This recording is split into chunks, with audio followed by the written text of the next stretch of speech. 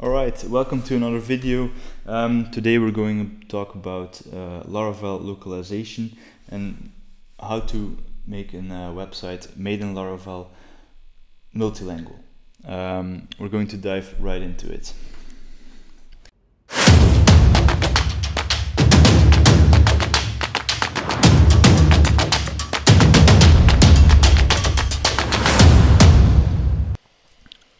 Alright, here we go. So I'm not going to cover how to install Laravel projects. I assume you already know how to install one. I'm only going to touch the localization thing. Okay, and step number one, we'll be creating a new route that will handle our newly selected language, and we'll store it in a session. So when you go over to routes and the web.php file, here you can define all your needed routes in your project. So we're going to quickly copy this, and I'm going to call it lang and then slash the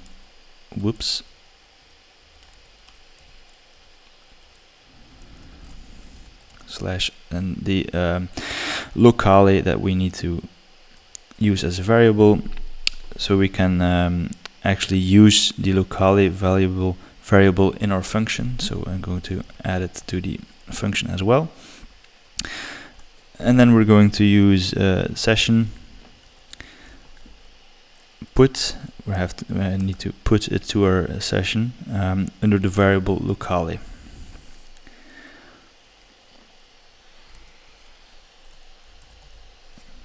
Like this. After that, we're going to redirect just back to the same page that we came from.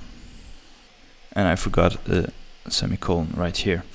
Okay, so that was all for step number one. Now we're going to step number two.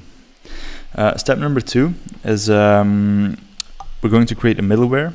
So we open up our terminal and we just use the artisan command make. We're actually making a middleware, so make middleware space localization, just like that. This will create a new file for us down here. In app HTTP middleware, we have this newly created file localization.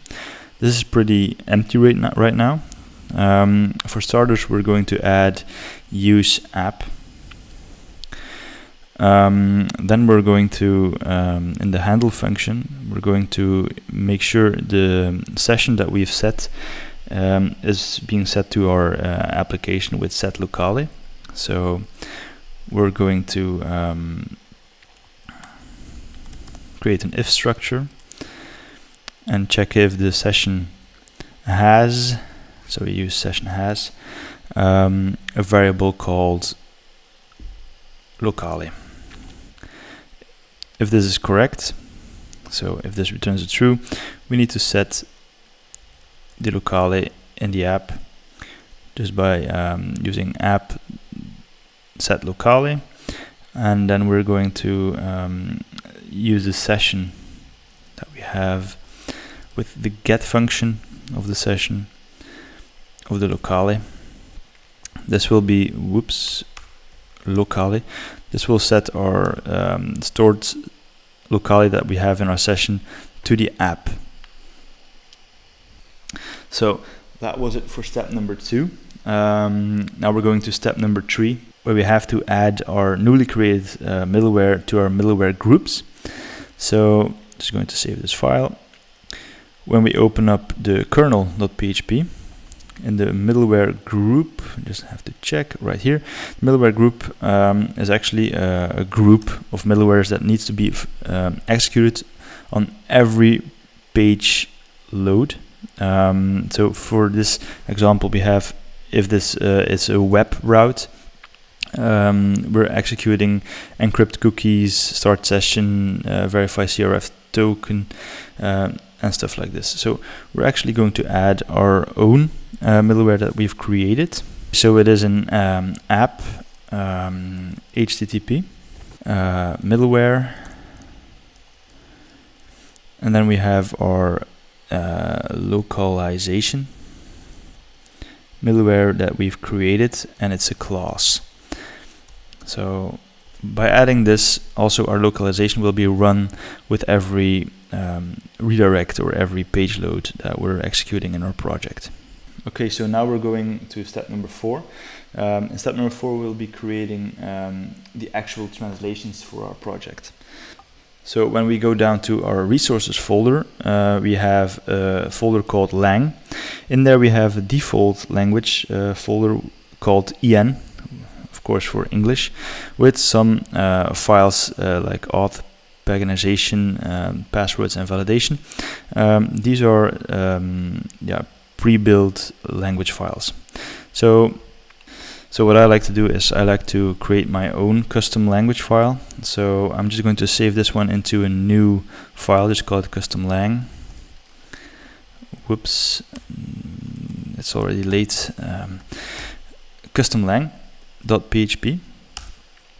So just going to create here to call this custom language. Oh, okay, it's already custom language lines. Going to get rid of all this. There we go. So for example, I'm going to create a welcome message. In English, this is welcome. I'm going to also introduce an choose lang with a simple sentence of choose your language, just like that. And we're going to delete all the rest in here. So, okay, so that's all for this language. Now we're going to actually make a copy of this en folder. So I'm going to open up my folder structure here. I'm going to navigate resources lang en. I'm going to copy this and call it NL for Dutch. And in this custom language, I'm just going to translate this into my own language, just like this. So now we have 2 language folders with translation files for each language, which brings us to step number 5. So in step number 5, we're going to create, actually we're going to adjust the already pre-built page that you've seen in the beginning of this video, and we're going to introduce those language file structures. So when we go over to views and welcome.blade, we have our little app that we've seen already. So I'm just going to get rid of all these buttons, and I'm going to okay, so I'm going to use the syntax that we need is actually an double underscore between brackets. We're going to set custom lang is actually our custom language file, welcome. So this will actually give us the welcome string that we have for each language. So when the locale is set to English, we have welcome like this, and we set to Dutch, we have welcome like this. So I'm going to put a paragraph here with another translation,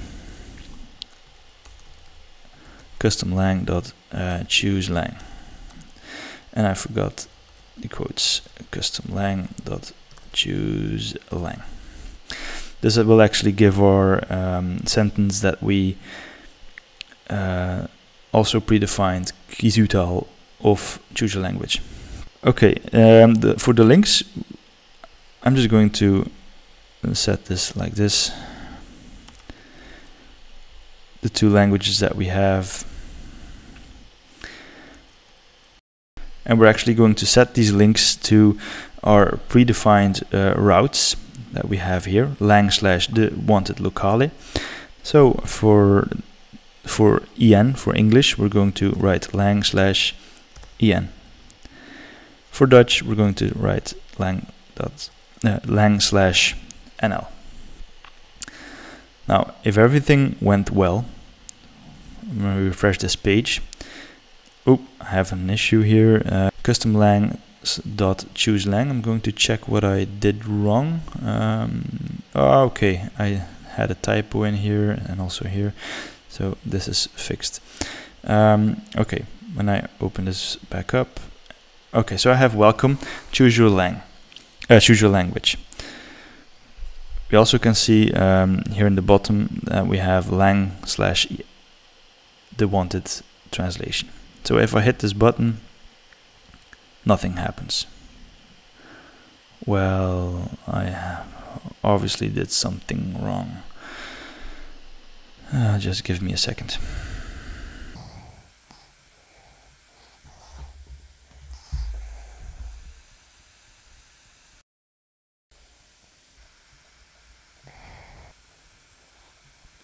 Okay, so the issue was something very small but very stupid. Instead of writing locale, I wrote locale, which obviously wouldn't work because locale is known. So when I change this to locale and go back to my browser and refresh, I have the chosen language right here. So I can easily switch between languages right now. So that's actually it. So it's not so much work to make a website in Laravel multilingual. So I have one more bonus for you guys. If you want to add an variable to one of those strings, like for example, I want welcome bird instead of just welcome, we can do this by adding a variable to our translation. So in our translation, I'm just going to open custom lang again. We have welcome and we just write column and the variable name. In this case, I'm going to use user. Also in the other language, column user, and save this. And now when we go to the view, we have custom lang dot welcome. So we're actually going to add something at the end. So we're going to add an array to it with one value user, and we're going to give it my name bird. This array contains one item. The key is user, so the variable name, and the value is my name.